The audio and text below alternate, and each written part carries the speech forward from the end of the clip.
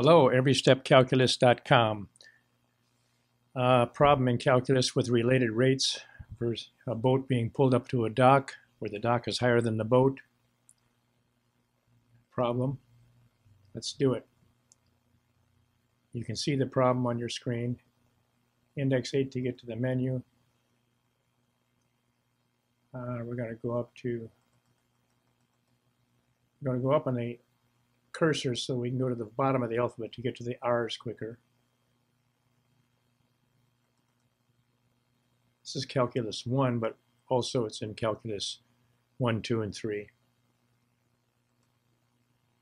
Related rates, and we're choosing the boat and dock pull, number 2. And we're going to enter our parameters. We have to press alpha before we enter anything into these entry lines here. Alpha. The height is given as alpha 8 meters. The rope's rate of change is equal to alpha 2 meters per second. It's decreasing because it's going closer to the y-axis. It's pulled in. And our distance from the dock is alpha 9 meters. I always show you which you've entered. You can change it if you want. I say it's okay.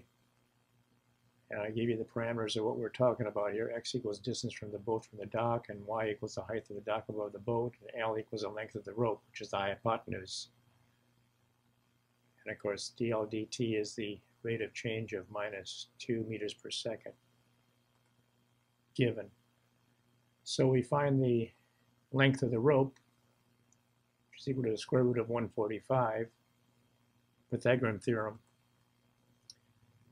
And then we formulate the same equation basically, but we work it out a little bit different because we're going to do the derivatives of everything here.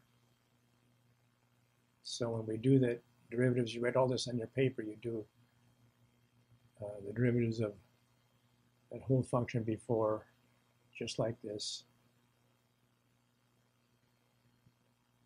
And that's the answer, really. The answer is square root of 145 times a minus 2 divided by 9, which is dx dt, which is the change of rate of the x-axis as the boat is being pulled into the dock. And the approximate answer is minus 2.6759 meters per second. Have a good one.